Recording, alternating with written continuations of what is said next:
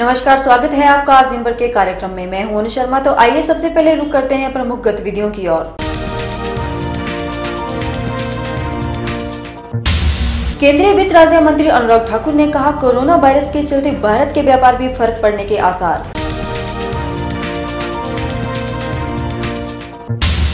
अनुराग ठाकुर ने दिया बयान, कहा हवाई सेवा विस्तार को लेकर प्रदेश सरकार को करने होंगे प्रयास। गद्दल एयरपोर्ट को इंटरनेशनल एयरपोर्ट बनाने के लिए चल रही बातें।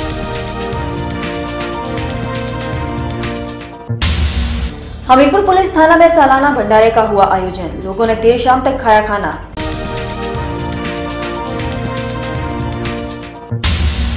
बड़सर के समूह में तेज रफ्तार गाड़ियों में हुई टक्कर, बस और कार में टक्कर के चलते बाल बाल बचे यात्री।